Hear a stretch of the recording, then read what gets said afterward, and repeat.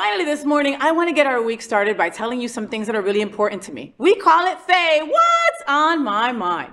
My mother always knew that she wanted to have children, right? And so children are on my mind. So my mom always knew that she wanted to have children. It's all about family, she used to say. And I could see in her eyes that the futures that she was dreaming of with grandbabies looking like me, but something always gave me a feeling that that wouldn't be the case for her. That pressure loomed on me. Honestly, she couldn't wait for a grandbaby. She always said how she wanted to see a little fake, instead of FayWhat, right? With the big green eyes and the crazy hair. And this always made me feel like the pressure of beginning this new generation as the oldest child in our home.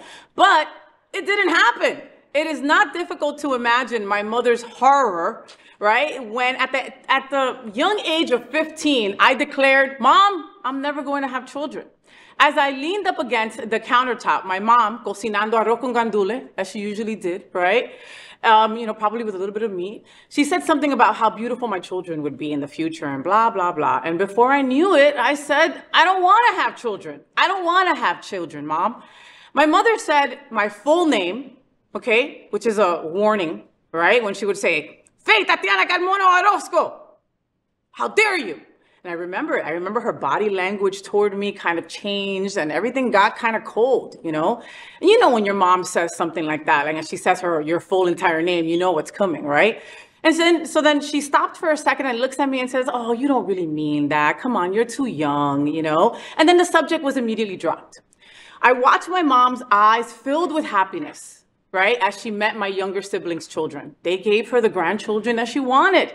And this other time, I went to my grandmother's funeral a few years back in New Jersey, right? My father's mother. And I saw many aunts that I hadn't seen in like forever. I saw a bunch of cousins and everything, right? I think my grandma had like 42 grandchildren. She's Puerto Rican, okay? We're very fertile. So anyway, I went to the funeral and a few older aunts came up to me and asked about how my life was. And the question came up, how many children do you have? And I said, none. And instantly, one of the ladies said, ay, pero ¿qué pasó? ¿Qué pesar? What happened? Can you not carry? Are you sick? ¿Estás enferma? Mind you, again, Puerto Ricans are very fertile, right? I had to go back and say, no, señora, I don't want children. I am not sick. Nothing is wrong with me. Again, the mood totally changed at that moment. It was different, and all because I'm in my 40s and never had children. I could see her at the corner whispering to the other ladies, right? And here's the thing, this world is a hot mess, and I never felt responsible enough to bring a child into this hot mess. I think children are wonderful, and I think that they are the future. I love my friends' kids, and they love me. I don't hate children. I maintain that the two truths are not mutually exclusive. Children are wonderful, and children are important. So keep having them, but don't make me feel ashamed for not wanting to have any. You get it? And don't make anybody in your life feel ashamed for not having children either. Maybe they just don't want any. That's it. So, did you enjoy the show? I know you did. So make sure to click subscribe so you won't miss any of the events, news, or interviews right here on the FayWhat show.